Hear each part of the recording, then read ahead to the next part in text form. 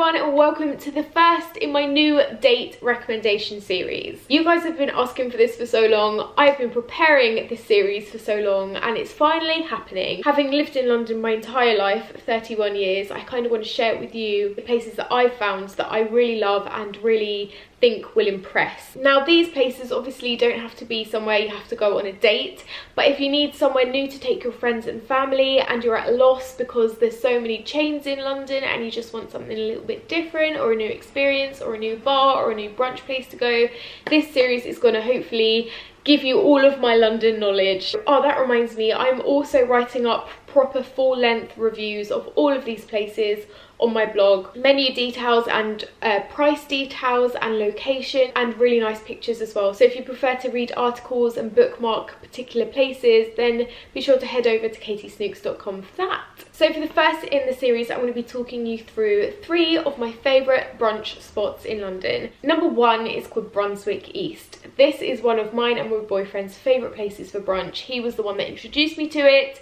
It is located in Dalston. It's in a really bizarre location. It's kind of off a courtyard and down an alleyway, but once you are there, you will not be disappointed. The food, the brunch is incredible. It's an East London cafe and bakehouse serving Australian-inspired brunch. The first thing I should say is the coffee is beautiful. Some of the best coffee I've had in London, and alongside their food, it just makes for the most gorgeous brunch location. The decor is very minimalistic. It's kind of a lot of wood panelling, cork and MDMF. A little bit of greenery here and there too. It's very simple, very minimalistic, but it just makes all the emphasis on the food, which is spectacular. There is also outdoor seating in a little courtyard. If it's in the summer, this can be super busy, so make sure you get there early or a bit later than usual. But there's also lots of space inside and also a waiting area if you have to wait for your table. The last thing I had there was called the Autumn Hash, and it was beautiful. Potato hash with celeriac, remoulade, bacon crumb, a fried egg and homemade red pepper ketchup. There's also a good amount of vegan options. All the food on the menu is around the £10–11 mark, so it's not your cheapest, but the food is absolutely worth it. They also have an amazing range of smoothies and juices, and they make their own bread and have a bakery section indoors as well. So if you're after they do a really good vegan Snickers bar that they make in Brunch. Loads of cakes. Oh, I just love it. It's a great little spot if you're looking to impress. They also have a branch in Hackney, so I'm going to leave a website down below and check out my blog as well for another review. But that is recommendation number 1. Recommendation number 2 is called the Watch House. The reason I found this is because my boyfriend used to live opposite the one in Shad Thames. There is also a branch of this in Spitalfields and Bermondsey Street, so they've got loads of different branches. The one I really recommend is in Shad Thames. It's a few minutes walk from Tower Bridge. The food is gorgeous. I think the typical pancakes with blueberries and maple syrup and strawberries.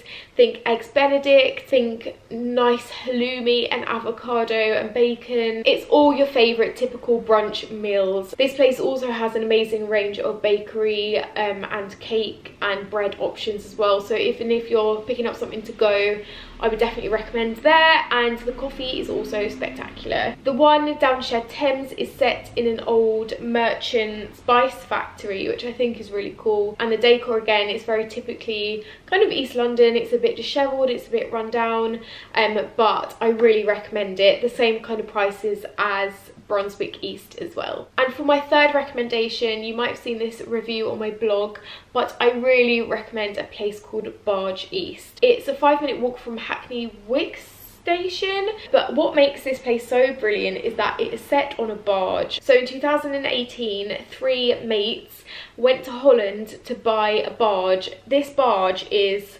114 years old, so it's got so much history. They bought it back, they renovated it, they made it just the cutest place to go and eat and drink and hang out with friends. When I went, I had the most delicious meal, which was onglet, which is kind of like a steak with a black pudding hash, fried duck egg and pickled shallot. Oh my goodness, it was beautiful. G, when we went, had smashed avocado, semi-dried tomato, chili jam, pea shoots, sourdough toast, It's vegan, but he added some bacon and an egg as well, and they also do a beautiful kind of like omelette with smoked haddock and hollandaise, and I tried that. My parents had that and it was really nice. So the food quality and the food standard is really high, and they also have a really nice range of small plates as well, like scotch egg, andouja scotch egg, and chickpea fries and burrata. So there's going to be something for everyone there. If you are not in the mood for brunch, Barge East also do an amazing roast dinner, and they hold events.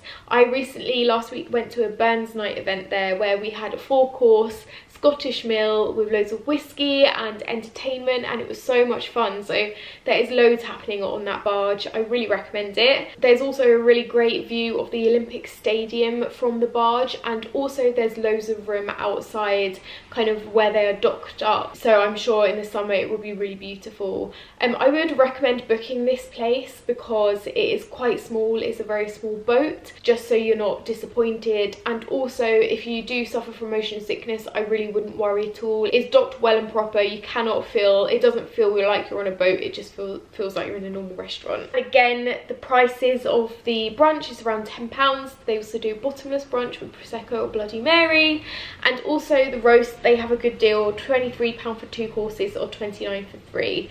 So I love that place and I can't wait to go back and try more of their food soon. I hope this wasn't too long. I hope I wasn't talking too quickly, and I hope this has been a bit helpful, and I hope that you guys have enjoyed it. I have got so many more of these videos planned. I have restaurants, I have activities, street food markets, all of those date recommendations coming up soon.